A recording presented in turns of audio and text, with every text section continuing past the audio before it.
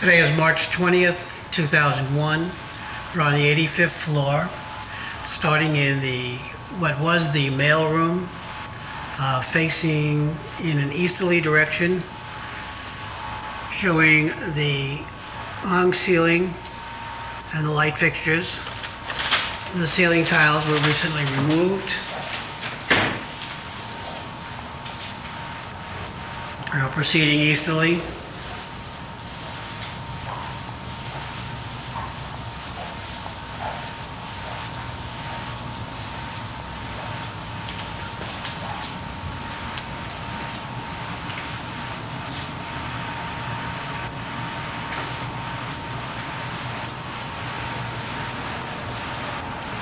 I was facing southerly, coming back to an easterly direction.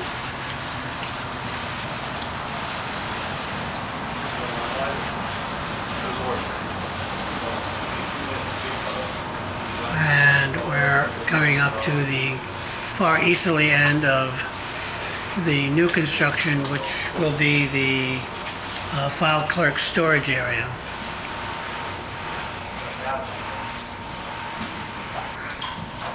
Painting around to a northerly direction, basically northeasterly, and we are showing bar joist 245, the north side of it.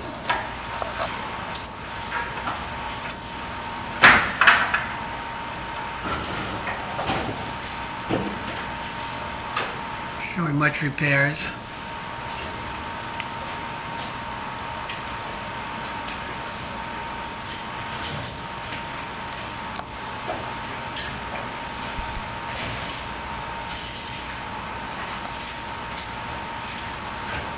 This exposed area is consistent with the ones previously shown, with the fireproofing being within a ½ inch of thickness.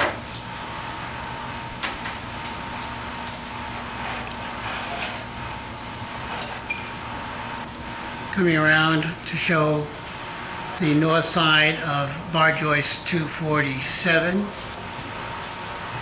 painting from an easterly to a westerly direction.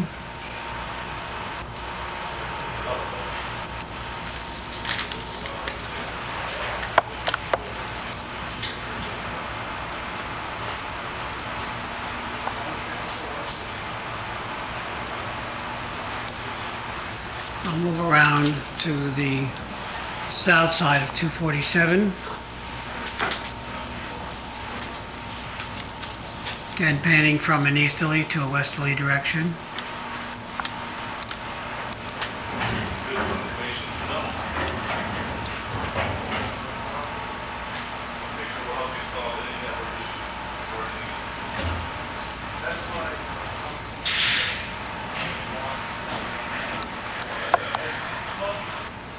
I'm going to zoom in on an I-beam that's just above 247. Again, the fireproofing is approximately a ½ inch plus in thickness.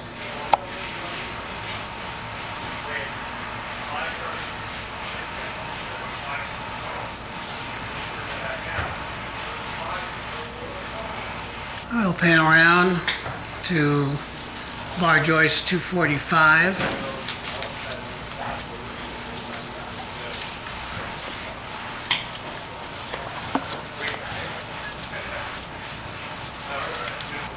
On the northerly side of it.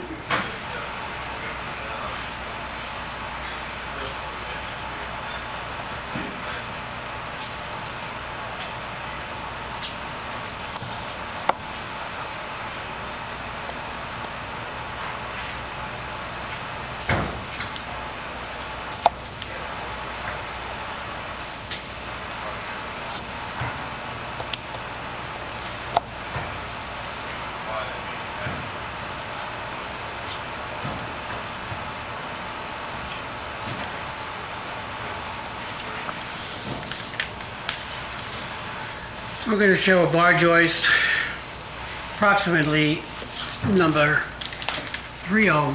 It's either 309 or 311. running from south to north.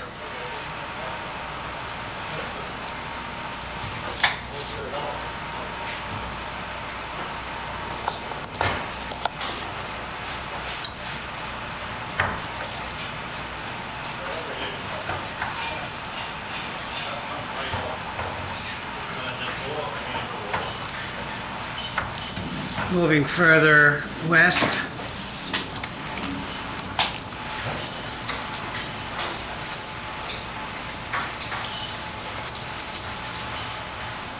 seeing another I-beam.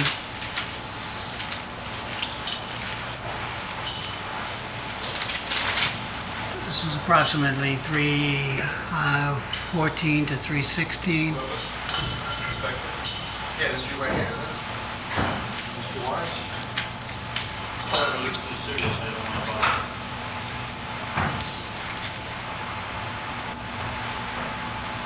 Where'd you get? Going back. Where'd you get? Let's go. Okay, that's all we can see in this area. We're going to pause for a moment. All right, we're now entering what was the east end of the mailroom. We're at the partition, where the old partition was removed, facing in a southwesterly direction, panning around to a westerly direction. We're going to cover I-beam in the 245 area from east to west.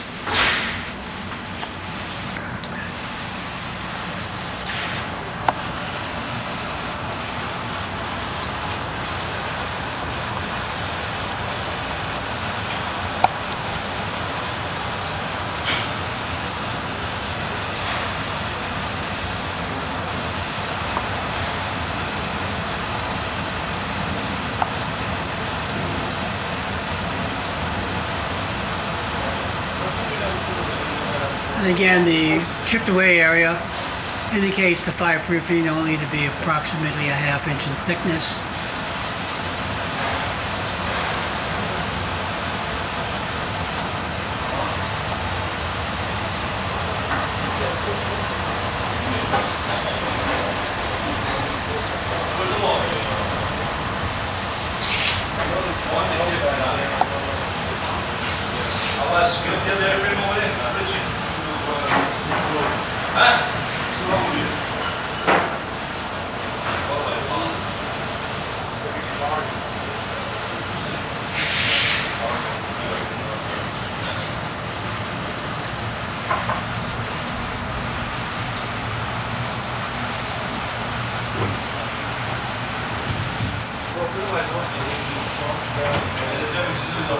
It will show part of an I-beam that is lacking any fireproofing.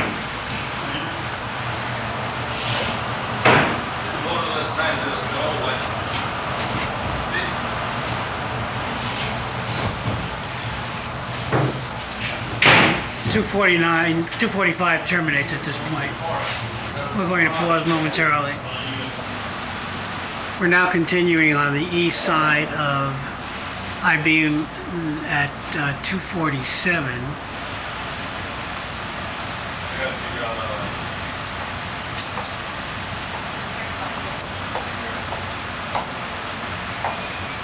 Jackie Penland, who started yesterday. Right. Not good, but I understand all the problems. Doesn't have some things, but she lost one with her initials.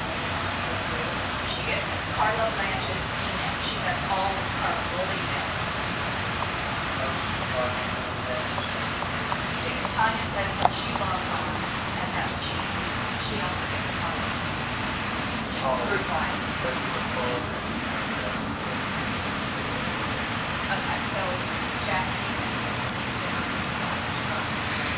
That's one, too. When she clicks on start program, you know how we have like the standard, well actually most, I think, when we go over, we have like accessories. Okay, again, this I-beam terminates at this point. She doesn't get like the HBW forms that we use, so I'm not sure how to do it in time sheets. And she doesn't have that.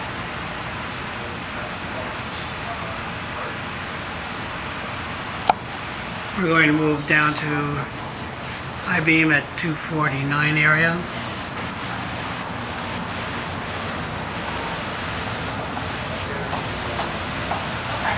Picking up just a bit of it, showing a lack of fireproofing.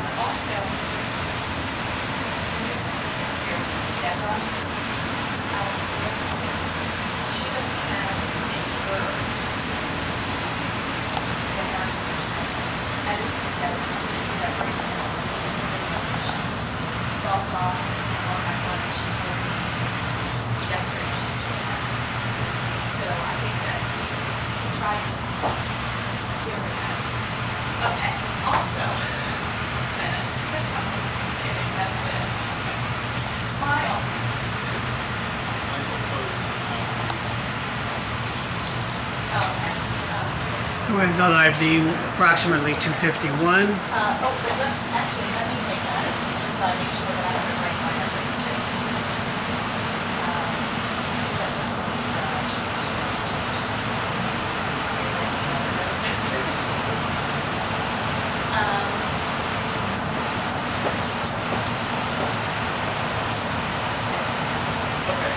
And I talked to Christine about all of her documents.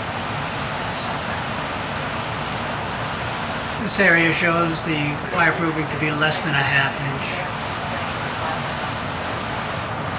And that's all we can videotape on this portion of the room. We're going to move into the... we're now facing westerly in the mail room. And we're going to be photographing, videotaping the I-beam in the 245 area.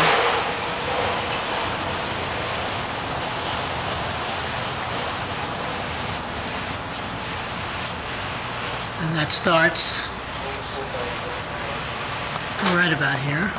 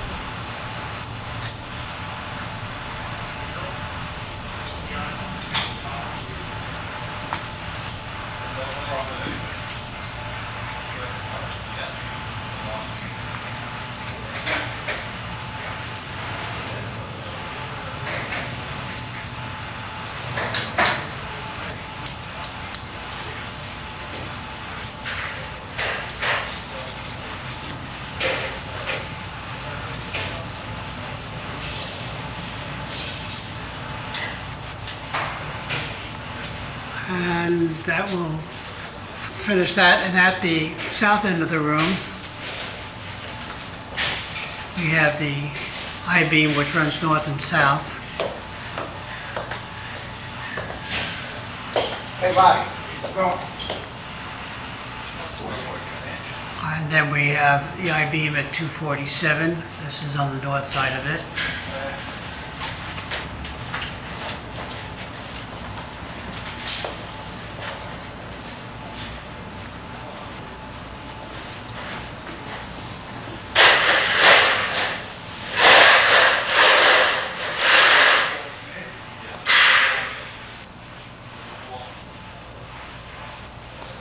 I'm going to pause momentarily.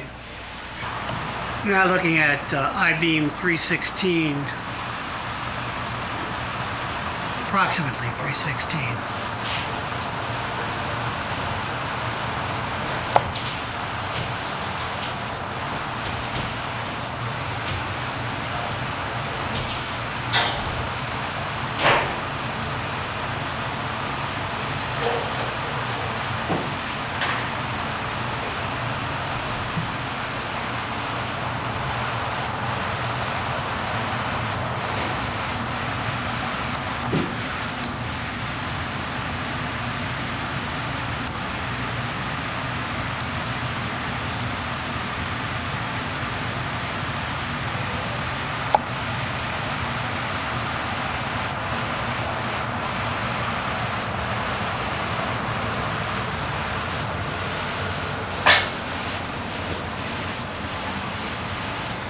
coming more to the northerly end of 316.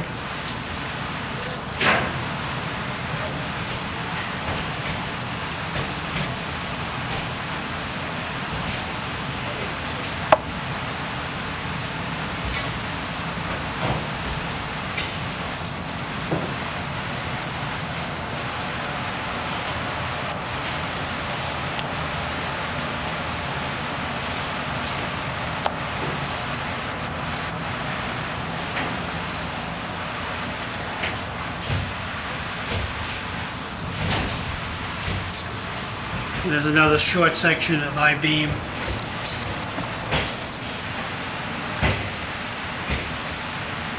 To the west of the one previously shown. I'll move into the westerly portion of the mailroom.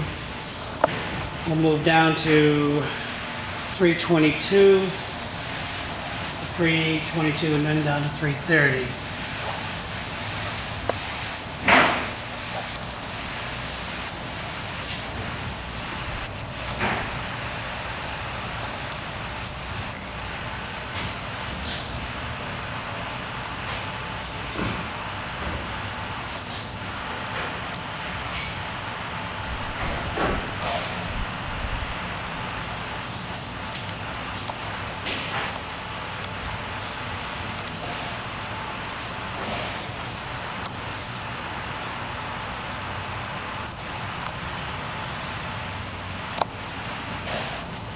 And we are at the westerly partition wall of the mailroom.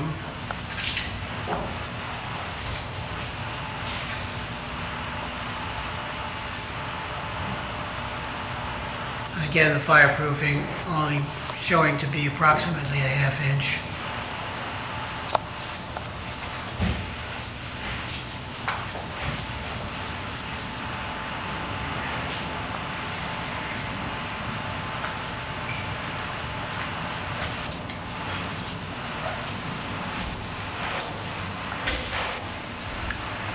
And the I-beam that's on the extreme north partition wall. Difficult to show with the ceiling fixture still in place.